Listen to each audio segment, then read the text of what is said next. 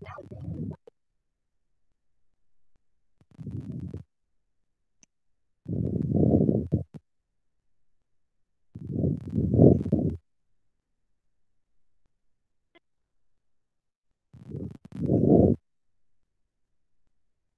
everyone, I am Rekha Murthy, Assistant Professor from EEE Department from Sai Vidya Institute of Technology. I am here to present the cycle of experiments which is involved in Electrical Machine 1 laboratory. So let me explain about the list of experiments which are there in this laboratory. So this laboratory is for a third semester. The title of experiments is, the first experiment is open circuit and short circuit test on a single phase, step up or a step down transformer, and predetermination of the efficiency and regulation, and as well as the calculation of parameters of equivalent circuit. The second experiment is related with the sumpness test on a similar transformers and determination of combined and individual transformer efficiency. The third one is parallel operation of a two dissimilar single-phase transformer of a different kVA and determination of load sharing and analytical verification given the short circuit test data. And the fourth experiment will be polarity test and connection of a three single-phase transformer in star delta, delta delta, and star VV connection, and determination of efficiency and regulation under a balanced resistive load. And fifth experiment is related with the Scott connection with the balanced and unbalanced loads. The next followed by the remaining experiments are the separation of hysteresis and eddy current losses in a single phase transformer. And this completes the transformer part, and related with the generator, that is we are going to relate with the alternator experiments, that is the voltage regulation of an alternator by EMF and MMF methods, voltage regulation of an alternator by ZPF method, and also the slip test, that is the measurement of a direct and quadrature axis reactance, and predetermination of a regulation of a salient pole synchronous machines, and also the performance of the synchronous generator connected to infinite bus under a constant power and variable excitation and vice versa. And also it covers the power angle curve of a synchronous generator. Now let's move on with the cycle of experiments. The first experiment which I'm going to conduct is the open circuit and a short circuit test on a single phase step up or a step down transformer, and predetermination of efficiency and regulation, and the calculation of parameters of a equivalent circuit.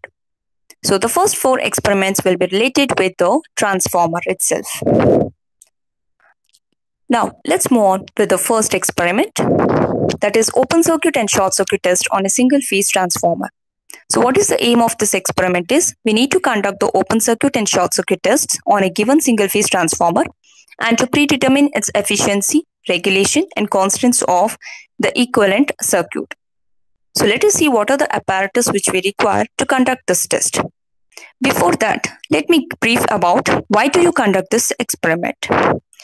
See, whenever we would like to find out the behavior of any device, right, under certain operating conditions, we need to predetermine its parameters. What are those parameters? It can be efficiency, regulation, and other constant parameters. So here, I'm going to perform the test on a single phase transformer. So to find out the performance characteristics of a transformer, we need to conduct two tests. One is open circuit test and a short circuit test. Open circuit test is also called as no load test. The purpose of conducting this test is to determine the core or iron or excitation losses and no load current I0, and thereby the shunt branch parameters like R0 and X0 of an equivalent circuit. So in this test, one of the winding will be kept open circuited and the rated voltage at the rated frequency will be applied. to the other windings. Here we have to make ensure that in case of the measurements are made on the HV side, the voltage applied to that winding. But in case the measurements are made on the HV side, the voltage which is required to be applied, it would be inconveniently large. So here the current I0, it would be inconveniently very small. So that is why the primary side, we are keeping it as the HV, the voltage, the high voltage side, and the secondary side, that is LV, that will be kept open. And short circuit test is also called to be as a impedance test. Here, the purpose of this test is to determine the full load copper losses and equivalent resistances, equivalent reactance, which is referred to the primary side or the metering side. So here, with the help of the auto transformer, a very low voltage will be applied to the primary side till the ammeter is going to reach the rated current. So in the both of the test, we require the instruments like the ammeter, voltmeter, and also the wattmeter. So the next question arises, what type of the wattmeter do we require? We require the UPF wattmeter and also the LPF wattmeter. Since in the OC circuit, we are keeping the one of the side of the transformer as open. So there will be a very low current which will flow through it. So therefore, we require it is a no load. So the current will be quite low. So a low power factor wattmeter will be preferred for conducting the OC test. And in the case of the short circuit test, the other part of a winding will be shorted. Due to this reason, we require the unity power factor type of the wattmeter. So let me list out the apparatus. The ammeter which we are using, that is 0 to 1 ampere. This is for the OC test, and 0 to 10 ampere, we require it for the SC test. 0 to 30 volts, this is also we require it for the SC test. 0 to 300, we require it for the OC test. LPF wattmeter, this is required for the OC test, and UPF wattmeter is required for the SC test. And the type of the device which we are using is a single phase transformer, which is a rating of a 2 kVA. Now let's move on with the circuit diagram. So in the OC test, as here we need to connect the transformer. This is the transformer to which we are going to conduct a test. The primary of this transformer is connected to the wattmeter, which is in series with the ammeter, and the ammeter is connected in series with the supply. So this supply, which you are going to get it from the auto transformer. So this auto transformer is going to provide a supply to these meters, and also the voltmeter will be connected across this winding of the auto transformer, and the secondary side will be open circuited. So here, what will be the procedure? See, in this, make ensure that the open circuit the secondary winding, and here ensure that the auto transformer, this is an auto transformer which is in 0 voltage position. Close the supply switch. Vary the auto transformer till the rated voltage, that is 230 volt, is applied to the primary winding. But when we are going to conduct this test, here on the bed, we will not be provided with the 230. Instead, we are going to make use of a 50% of a tapping, which will lead to 115 volts. Okay, so we have to prefer for the 115 volt at the primary side. Then note down the readings of the no load current, that is denoted as I0C from the ammeter, and no load voltage, that is V0C from the voltmeter, and the no load power factor, no load power, that is WOC from the wattmeter. Then after getting all these readings, before you take up the wattmeter reading, we should remember the K constant. So the K constant is nothing but the V into I divided by V into I into cos phi divided by full scale reading. So to the voltage terminal, to which voltage we have preferred in the wattmeter, and the current what we have connected, the plate, whether it is connected in the series or the parallel, depending on that. Then power factor. If it is a low power factor, it will be obviously 0.2. Otherwise, UPF means it is 1, divided by the full scale reading of the wattmeter. So this K constant will be multiplied with the reading which is read on the wattmeter. After taking down this reading, we have to bring back the auto transformer to the 0 position and open the supply switch.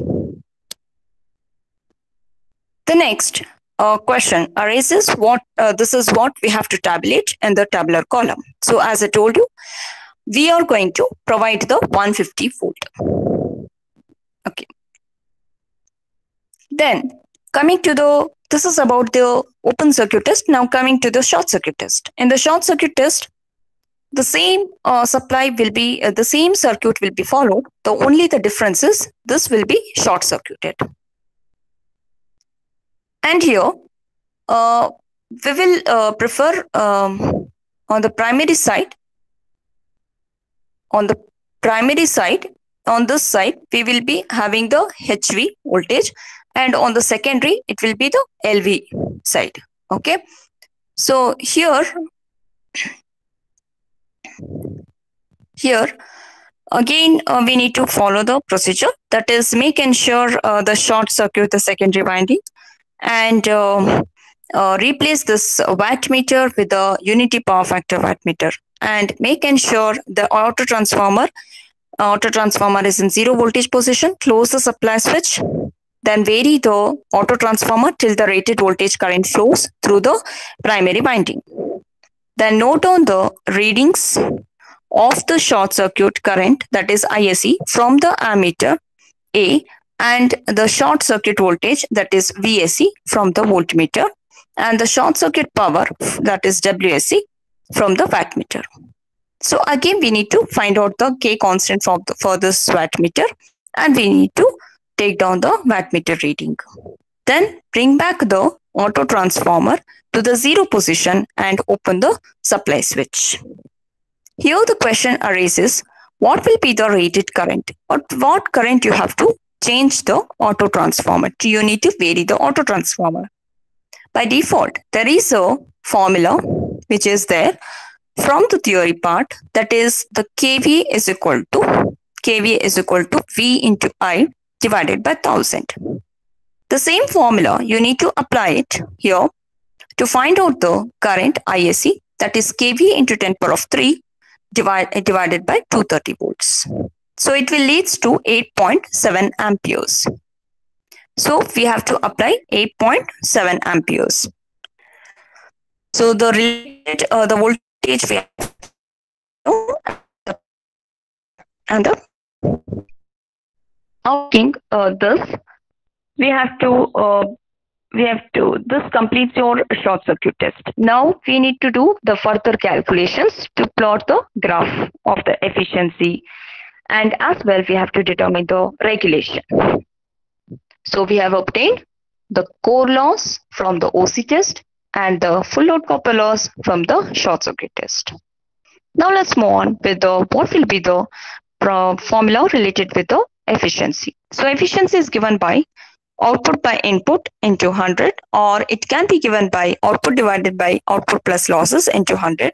Then what is the output? That is X into kVA rating into 10 power of 3 into cos phi divided by X into kVA into 10 power of 3 into cos phi plus W naught C plus X square into WSC into 100. Okay. So what is X? X will be the fraction of the load, right? So here we need to calculate for the different fractions like 1/4, 1/4 of load, half of the load, 3/4 and 1. Here in this experiment, you are not nowhere applying a load. So this is without loading, you are conducting the test for a single phase transformer. So with the help of the losses itself, we are going to calculate it with the different loads, that is manipulating in the formula itself, that is 1/4. X as denoted for a 1/4, half of it, 3/4 and 1. Then here our aim is we have to find out the efficiencies of the input. So what will be the input and what will be the output? So as you all know that this output, we have to calculate it in the watts. Before that, you should have an example. What is a power factor? Power factor is nothing but defined as kilowatt divided by kVA. Okay. So I want kilowatt. So therefore, kVA into cos phi. kVA into cos phi. kVA can be obtained by multiplying the x fraction multiplied by the rated kVA. Rated kVA is nothing but 2 kVA of a transformer. We are taking one example, that is 0.6. For this power factor we are calculating. Like that, you need to calculate for the different fractions like 0.4, 0.8, 1, like that. Okay. So that you can plot the graph. Now here, this is how the output can be obtained in terms of the watts. Then, this will be the output. What about the losses? The losses in the copper loss is a variable loss. So this will be taken as x square times of WSC. So each time we have to multiply with the fraction of a load. And W0C is the iron loss. That is these two losses will be appearing in the efficiency formula. Okay. Then this will be the total loss. Okay. So as you all know that the efficiency is output by the input. Input can be written as output plus losses. Okay. Input can be written as output plus losses. So here what you can observe, this input will be nothing but the output which is obtained plus the losses of these two. Okay. So here after that you can calculate the efficiency for the different trials. We need to calculate it. Then like that we need to solve for the different ratings. Further, we need to move on with the regulation. So in the regulation, you can obtain by the formula I2 into R02 into cos phi plus or minus I2 into X02 sin phi divided by V2 into 100. So here, the I2 will be the rated current and V2 will be the 230 volts. And the power factor, we need to assume it as 0, 0.2, 0.4, 0.6, 0.8 and 1. So here the plus which is indicating that is for the lagging power factor and minus is indicating for the leading power factor. So the next question arises, where do you get this R02?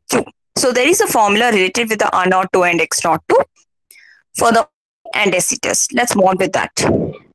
So here the R02 is nothing but we can write it as this is the parameter which is referred to your the secondary. So here it can be obtained as the x square multiplied with the, it's actually the k square multiplied with the R01. So k is nothing but it is a transformation ratio. That is, it is 1:1. So it will be considered as a 1. So before that we have to find out what is R01. R01 is WSC divided by ISC square. So we need to calculate with the values what we have obtained at the OC test and SC test. Sorry, SC test. Then Z01 can be obtained by VSC divided by ISC. Once you get this value, then only we can find out the X01. So X01 can be given as square root of Z01 square minus R01 square.